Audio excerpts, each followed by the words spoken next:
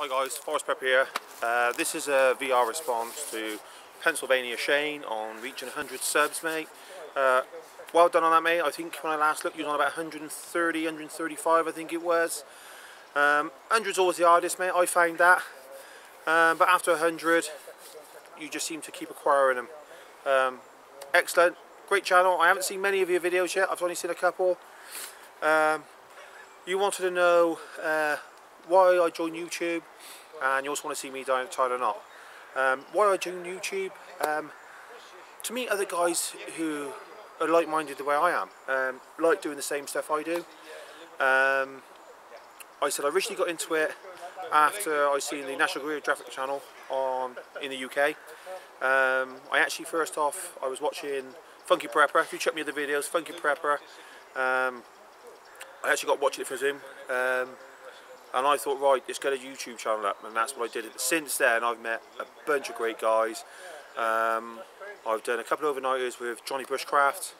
I'm actually out now in Hereford, where the SES are based in the UK. I'm out with Woody Wood Prepper, Brummy Prepper, Johnny Bushcraft, and myself. We're just doing an overnighter in hammocks. I wouldn't have met these guys otherwise if it wasn't for YouTube. I met Johnny talking to him online. He got down to my neck of the woods where I live in the Forest of Dean, and we did a ton of camps there. Got on well with him, started doing other stuff. We went to the 150 prepper meet, which Funky and Roach set up. Went to that one. Then we met Woody Wood Prepper and Brummy Prepper, and we got on great then. And then we was at the Bushcraft show, bumped into him again there, and then we decided to do a camp together. We all live quite close to each other. I think there's probably about 30-40 miles in between all of us. So we decided to go to each other's areas. That's what we've done. I just love the community feeling of it. You know, guys doing everything that I enjoy doing. And what more can you ask for? You know, that's the reason why I joined YouTube. Anyway, Pennsylvania Shane, I hope that's all right for you for the moment. I will do your knot next. And I hope this is good for your 100 subs comp, my friend. Like I said, a great channel, keep up the good work.